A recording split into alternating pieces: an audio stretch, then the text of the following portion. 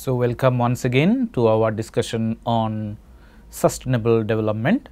Yesterday, we are talking about sustainability rules, basically weak version of sustainable development rule and then strong version of sustainability rule. And we said that in weaker version of the sustainable development definition says basically we need to ensure only the total capital stock, that means man-made, physical and human capital should be constant. And why is it called weak? Because it allows substitution possibility between man-made capital and natural capital. But in strong version of sustainable development, they believe that substitution possibility between man-made and natural capital is actually not possible, and even if it is possible, it is not a perfect one as it was assumed in weaker version. So, that is why stronger version, strong sustainability rule, it requires that total stock of natural capital should be constant. And another version is even more stringent within stronger version of sustainable development, which says that critical natural capital, particularly the atmospheric composition, ozone layer, this type of critical component within the natural capital group should be made constant, because these critical capitals are required for our very survival. Now, once we discuss about natural weak sustainability and strong sustainability, those concepts, those ideas are basically discussed at the theoretical level. Now, the next question that the economists they ask themselves about how to operationalize these sustainability rules. So, we need something, we need some rules which we can actually operationalize in empirical world to ensure sustainable development. Given that need in background, economist Herman Daly, he published a paper in the journal Ecological Economics, where he basically prescribed certain principles to ensure sustainable development, which got popularized as Daly's operational principle for sustainable development. So, this is what we are going to discuss today, Daly's operational principle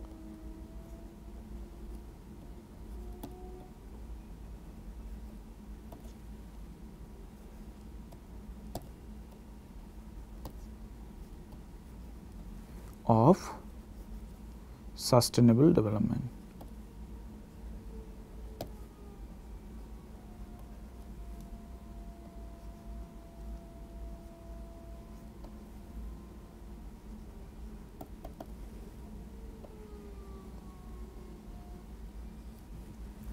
So, Daly's idea of ensuring sustainable development was quite logical, it was logically derived and easy to understand.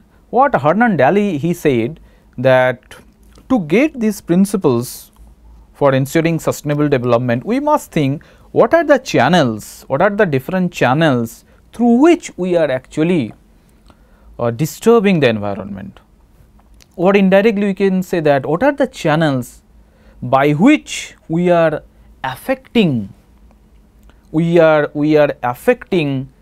the nature or natural environment. Now, if we pose that question, then these are the three ways by which we are disturbing the environment: by extracting renewable resources,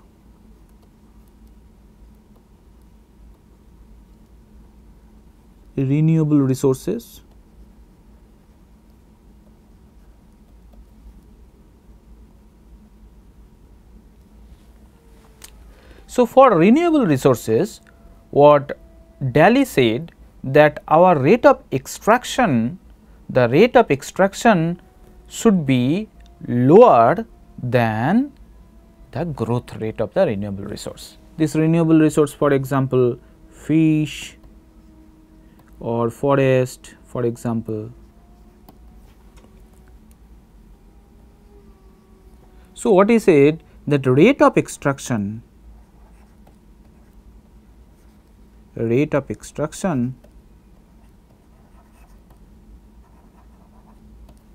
should be less than a rate of growth.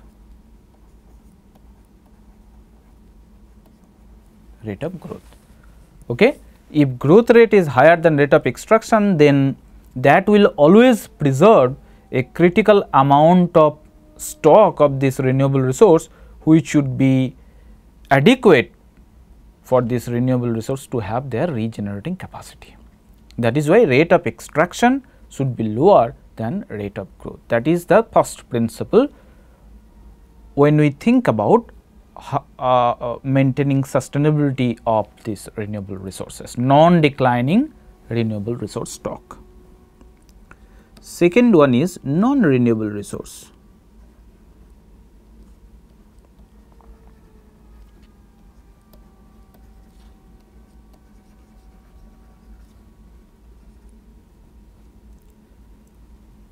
These are oil, coal, so on and so forth.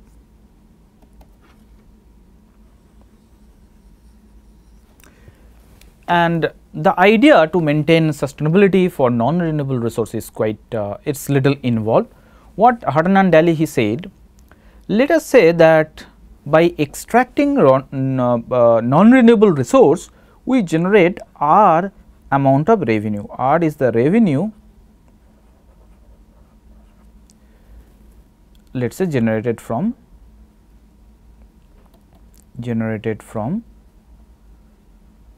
non-renewable resource, which in short I will write NR.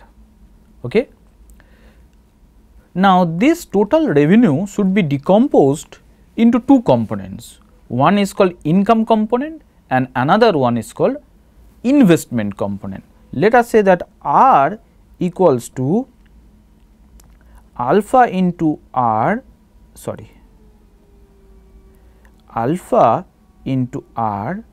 plus beta into R. Okay. So, that means alpha fraction of the total revenue, this is let us say called income stream and this is called investment scheme.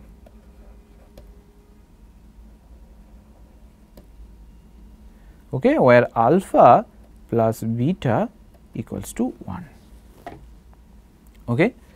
So, alpha fraction of the revenue that we generate from the extraction of non-renewable resource, that is called income, and beta fraction of this total revenue, which is denoted as investment, right.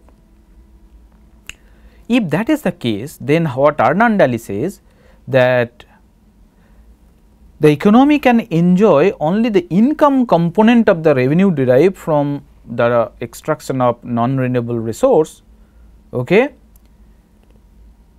and this investment component should be reinvested into renewable alternative, so that when the stock of non-renewable resource comes to an end for economic extraction, then we get a renewable alternatives which will give you equivalent amount of service what you wish to derive from the non-renewable one at the starting of the period.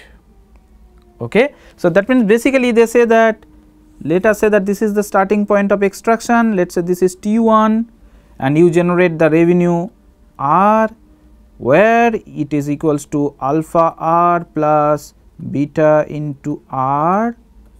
So, alpha R you enjoy as income, beta R is reinvested, so that at the end T2, when your stock of non-renewable resource comes to an end for economic extraction, then we get an alternative of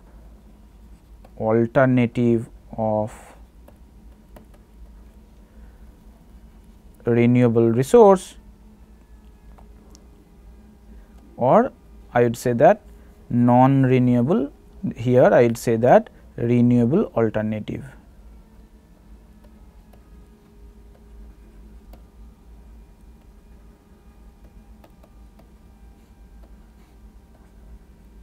Are available. Okay, right? This is his idea. Now, the question is, how do you derive this, how do you decide about this beta? That means, what is the component, what is the fraction we should keep for investment, that we should decide. What are the factors? So, what are the factors? Factors that determine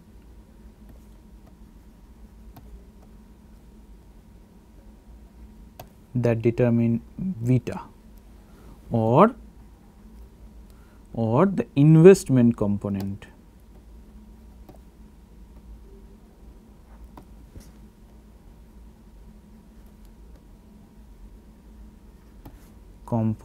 Of R. There are certain factors. Firstly, the present stock of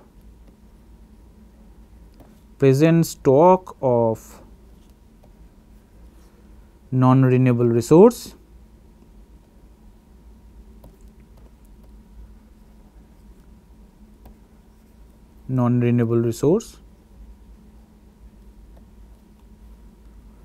that will determine.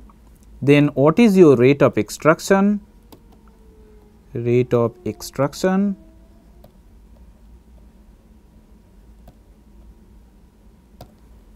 Thirdly, the rate of technological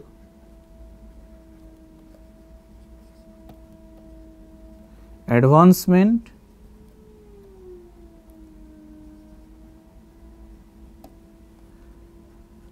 Then fourthly, what is your discount rate?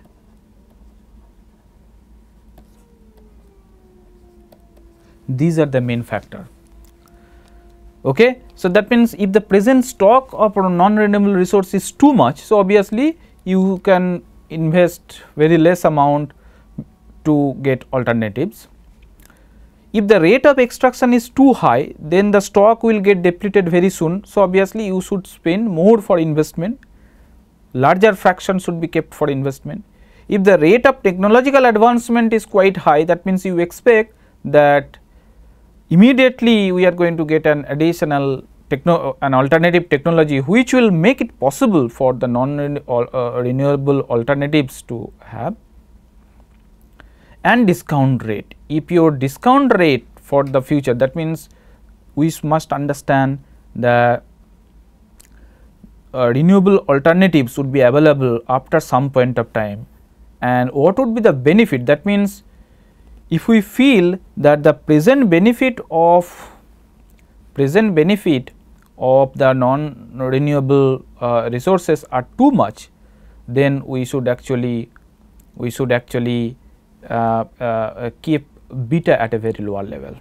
But if we feel no, the present value is not that much, rather actually the future value of this is quite high, then the beta should be, the fraction should be higher. So, these are the factors that will determine what should be the beta fraction, okay, of non-renewable revenue that we must keep for investment. Okay. So, this is about the rule related to the non-renewable resource extraction. Then the last one related to pollution. This is the third channel by which we are actually disturbing the environment. And when we are making pollution, actually what we are doing, we are utilizing, here we are utilizing the absorptive capacity, we are utilizing the absorptive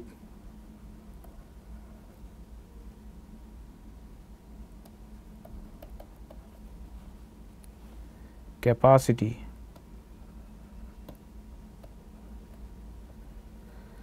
of the environment.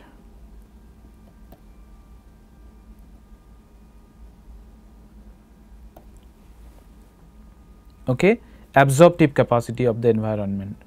So, that means we must decide first about what is the nature's absorptive capacity, and while making pollution, that means rate of emission should be, what is the rule then? Rate of emission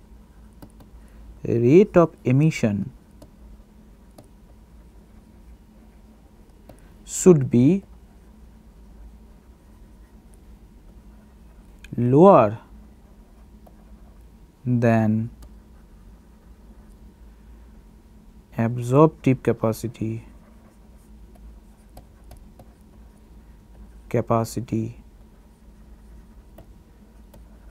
of the environment.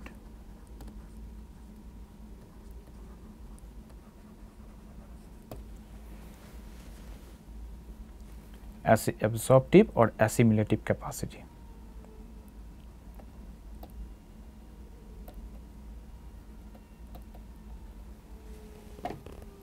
So, at any point of time, our rate of discharge of emission, rate of discharge of pollutants should be lower than the nature's absorptive capacity. If that we can ensure, then we can maintain sustainable development. So, these are the three principles. Basically, principle number 3 is related to pollution, principle number 2 is related to the extraction of non-renewable resource, and principle number 1 is the principle related to the extraction of renewable resource. And if these three principles we can assure, that these three principles are satisfied, then according to Herman Daly's operational principle, we will say that we are on the sustainable development path, right. This is how we can ensure.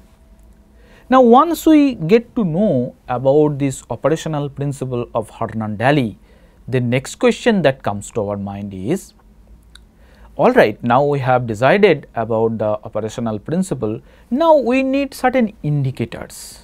We need certain indicators to measure sustainable development, and these indicators will also help us know about which country has achieved sustainable development to what extent, right. So, our next topic for discussion would be indicators of sustainable development.